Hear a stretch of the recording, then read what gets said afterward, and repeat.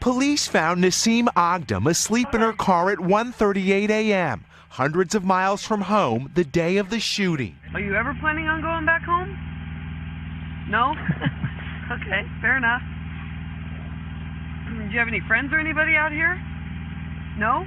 Officers discovering the 38-year-old had been reported missing by family. You don't want to hurt yourself, do you? Or you don't want to hurt anybody else? You don't want to commit suicide or anything like that, right? Okay.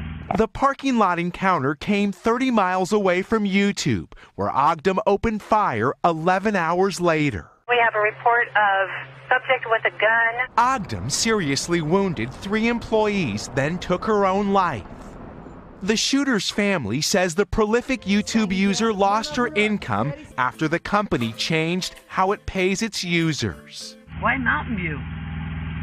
I mean, I know it's a great city and everything, but... Oh, okay.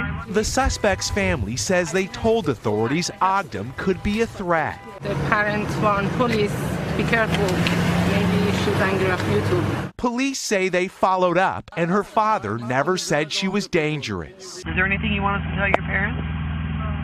Okay. Hours later, gunfire erupted.